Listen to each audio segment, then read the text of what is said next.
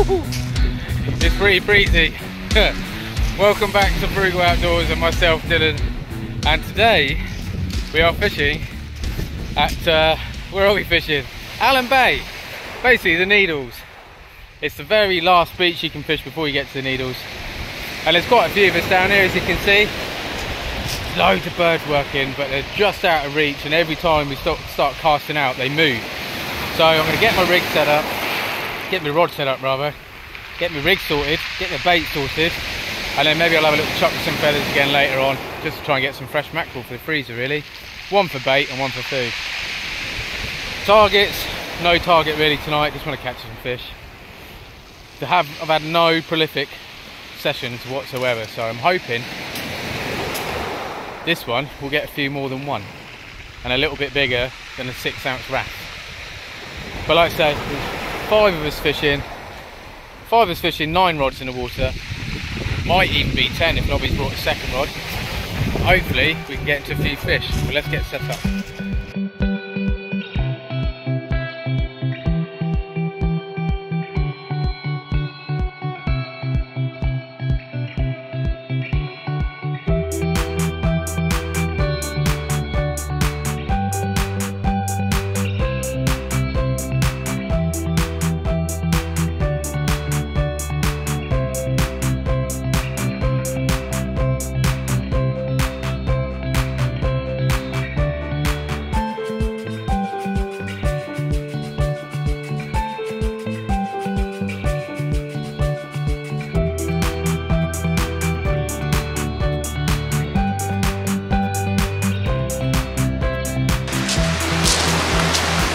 So we're fishing on the right hand side of the lift today, which I've never fished. I've fished down here probably at least 10 times, and I've always fished the left hand side.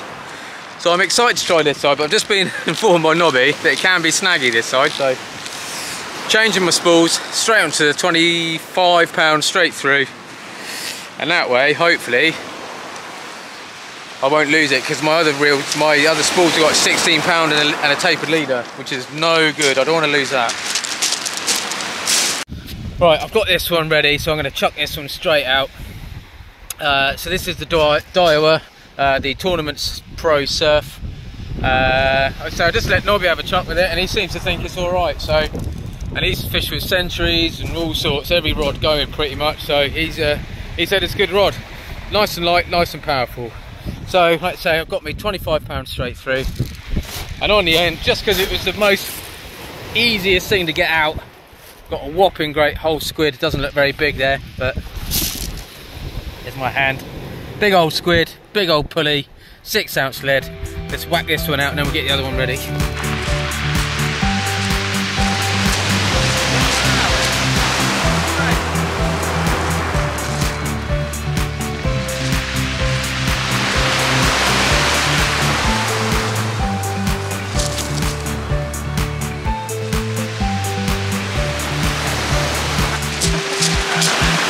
That was an absolutely massive bait. It hasn't gone very far at all. Wind is coming straight at us as well, so that's not helping, but it's out there. We've got bait in the water, so let's get the other one set up. Here we go, and this is the second rod that I'm chucking out. My Mag 4 mixed ground. I have got another rod coming. I've got a Century Tip Tornado match coming as well, so I'll be replacing this one with that. Same deal, 25 pounds straight through. It's got, like I said before, it's got exactly the same K-Wag eyes as that one, Fuji. If anything, this is actually a bit softer than that. And on this rig, this one I've got, it's a Wessex rig, but it's clipped. So as you can see there, that's on a running ledger there, you can see. But it's clipped up there, so essentially it will give me a little bit of play, basically a little bit of mackerel, size ones. This one is targeting bream. The one that's out there, well, that's targeting anything really, bass, conger, ray. Like I say, I've literally just got mackerel, squid and a couple of crab, and yeah, this one's going to be fishing 2 hooks all night, that one's going to be fishing a big bait all night, and let's see what comes along.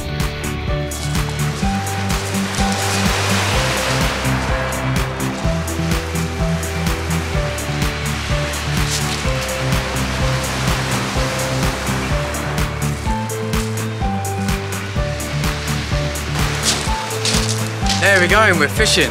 Turn you around a minute. There we go. So, both rods are out. Don't normally do this camera angle so I can see that, but I'm going to try and move it. We've got a bit of drizzle coming in all fairness, so hopefully it's not going to rain. But it's rained pretty much every time I've been fishing. Certainly lately. But fingers crossed we'll get a dry session. So I'm not going to fish mega. It's probably just about on high tide now, after we faffed around trying to get some mackerel. But yeah, it's high tide now. We're going to fish probably 3.5, 4 hours down. Essentially it's a short session, so I'm just hoping we can pick something up. It'd be nice to show you something. But yeah, we don't know, do we? Like I say, reports are terrible. No one seems to be catching many fish. If they are, they're just in the right place, right time, and they're very, very lucky. I say I managed to weigh in on that last comp, but it was a 6-ounce wrasse. So hopefully we can get something a little bit better. But yeah, buzzing, as always, super excited to be out fishing. Right, spin you around, see the needles, see the rods, hopefully we'll get a fish.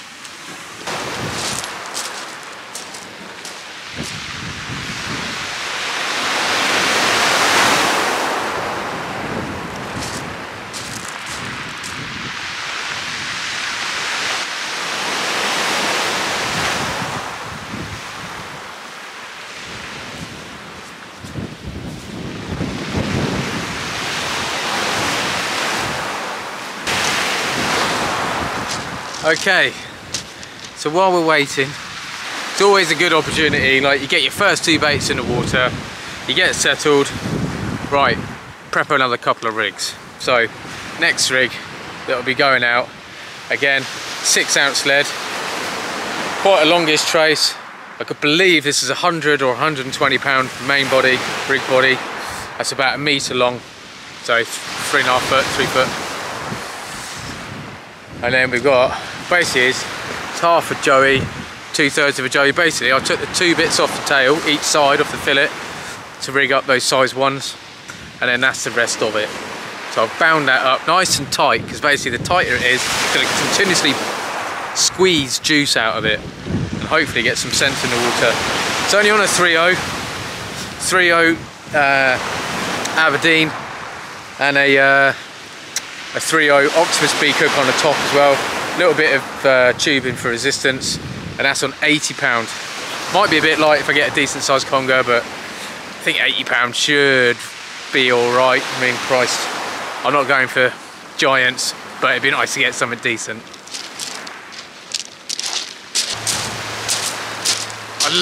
Absolutely love fishing down here. I haven't fished, the first time I fished down here all year. We had a comp cancelled earlier in the year because there was a landslide. I mean, if you look behind, it's just landslides all the way along and that way. So you got to have your wits about you a little bit. But like I say, I mean, that one's a relatively old one, and I've had a little scan before, you know, before I set up. It's like, yeah, okay, I think I'm all right. But yeah, so the access was closed because it took away the steps, so we couldn't get down there to fish. So this is the first time of the year, so I'm super excited. And like I say, it's a pretty epic place to fish when you got the needles literally just there. Hopefully the fish show up.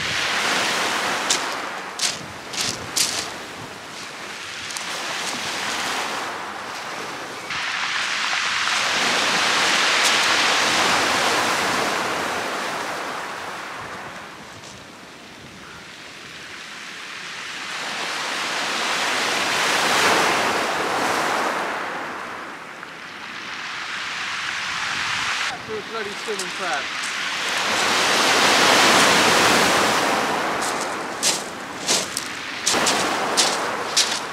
Now that is an absolute beast of a swimming crab.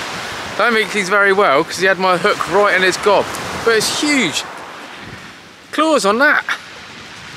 That's a big old swimming crab, velvet crab. I think they call it devil crab as well or something, but chuck it in anyway.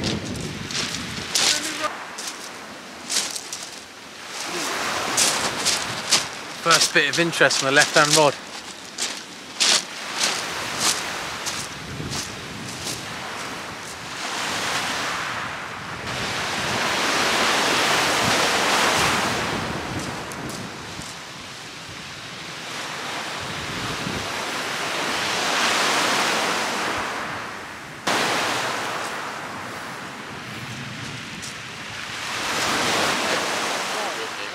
Right, I'm reading that. Because not all scales are the same. So what weight you put down on the scale, you might go 1.1 pound or more, or vice versa.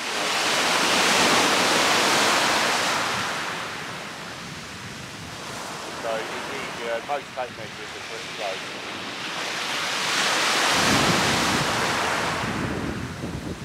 So that's yeah. See the wheel.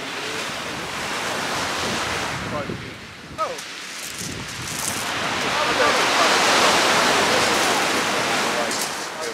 Oh, that's alright. But no, I don't want to get in the way when you're doing 5's got 5. Good on, mate.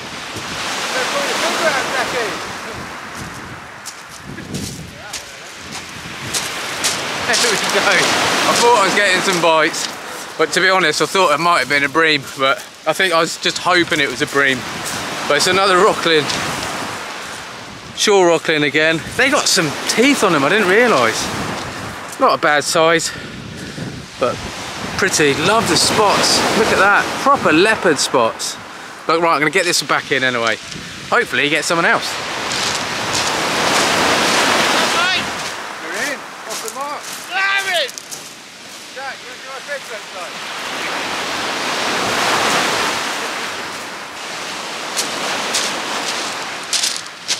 Ah, there we go. We're off the mark.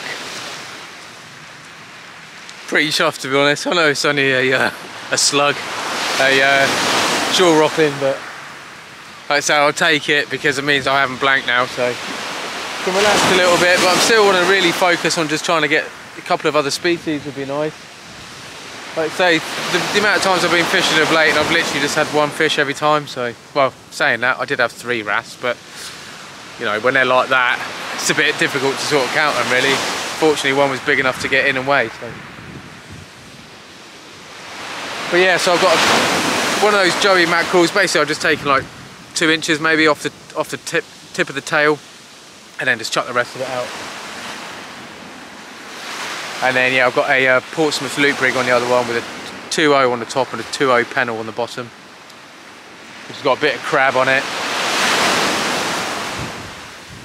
And squid on the bottom.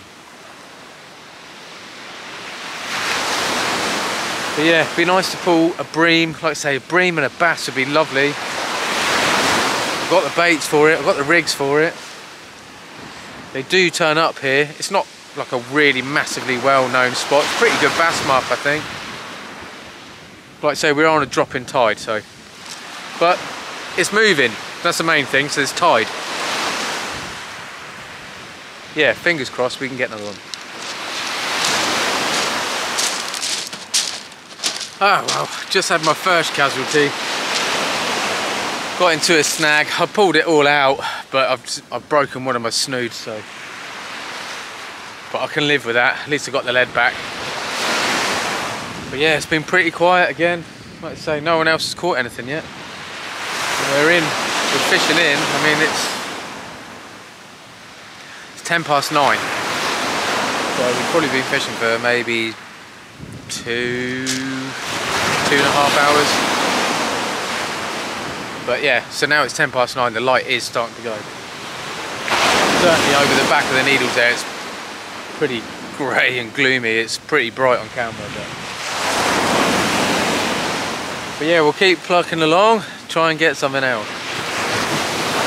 So I've got the 1 up, 1 down out there again now. And a whole squid on a pulley. So like I say, I'm fishing 1 big bait, and I mean a big bait. And then 2 smaller baits. So scratching with one, targeting with the other really.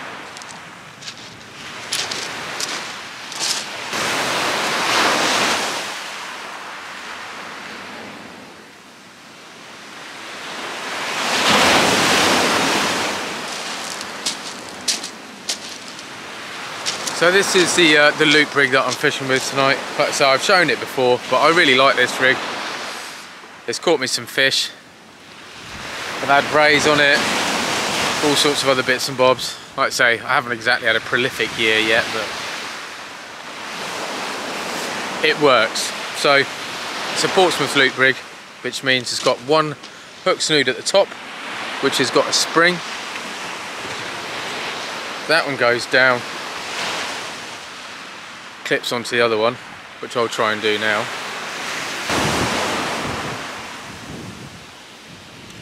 So that one clips onto there, which has got a cascade swivel just above the other hook. I've actually got a panel on this.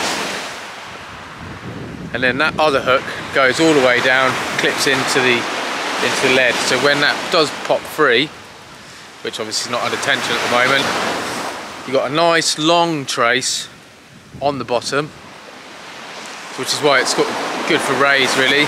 So you've got like 80 centimeters on the bottom there with that panel hook. And then the other one's at the top. So it's a one up, one down effectively. Like I say, fish it with for bream, size 2 hooks, smaller hooks even for flatfish and stuff like that. Because then you get 2 baits. One is definitely on the bottom and the other one's a little bit off. So there we go, that's going out. Oh yeah, well it's getting dark now. And still no one else is caught. Real shame really, because you really want to, you know, when there's a few of you down here, there's 6 of us fishing now. It'd be really nice to grab a few fish out. I mean, it looks like it's mid-afternoon, but it's, I don't know, 9:30, 9:45. So I ain't gonna give it, I'm not gonna give it much longer. I'll get a light set up on the rod tips in a minute, because I can barely see them from here, but like I say, it's light on camera. Yeah, we'll keep chucking out the bait, see what happens. Right, so I know I said that I was going to do away with that that Wessex rig with the size 1s, but John's just had a really nice bream, best part of £2, it's got to be £2. We'll find out in a minute, I think they're going to weigh it. And it's his first one of the year as well, so super chuffed for you, John, well done mate. But yeah, it does mean there's some bream out there, so get that Wessex rig out again, I guess, and whack some squid and some mackerel on it and chuck it out there.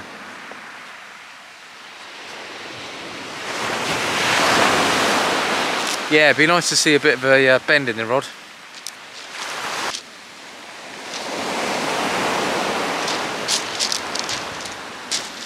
Dear, well, it's properly dark now, which is a great thing.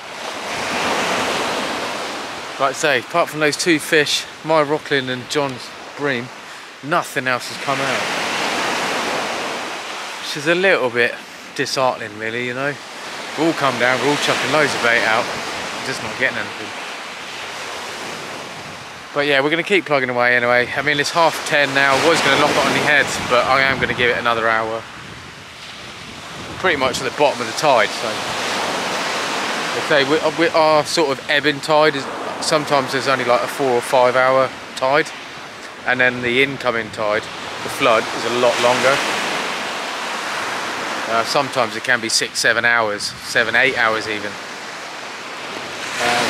But yeah, we'll keep going anyway, see if we can pick something else out.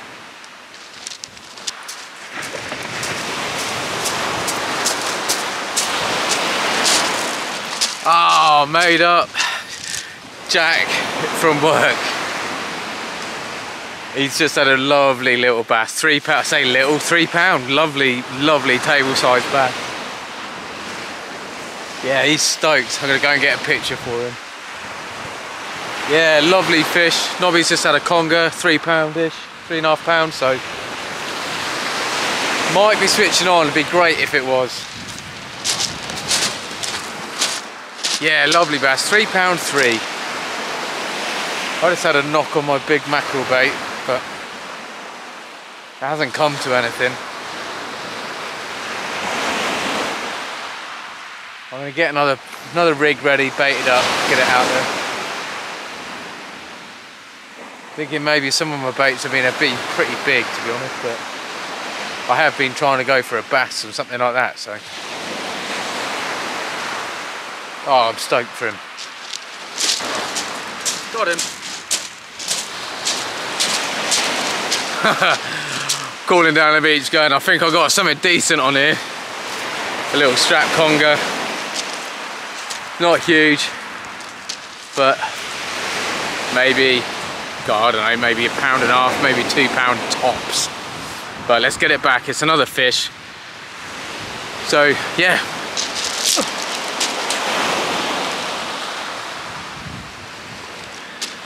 Hopefully, like I say, hopefully the fishing is starting to improve. That was a bit of a crappy 5-10 minute. Both rods snagged, and I was pulling one out, and it came out, went straight into a snag and snapped, and then I snapped the other one, so I've lost both rigs.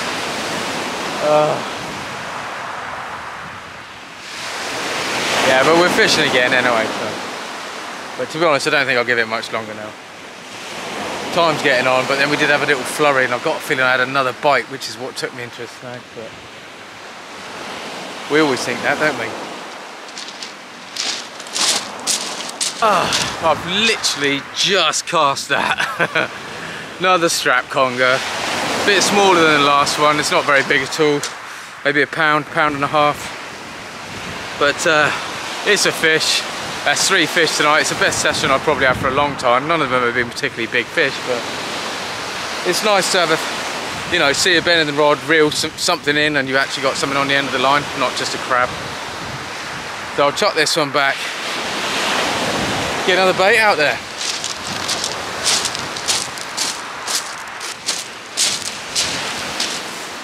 Well, I think I'm gonna call it a session there. End of session. So yes, thanks for stopping by. As always, it's massively appreciated, like, for everyone to sort of spend some time watching one of my videos. It's quite a humbling experience, really. So it is hugely appreciated. All your comments are always massively appreciated. I'm still really liking that rod. It definitely punches it. Yeah, it gets the bait way out there.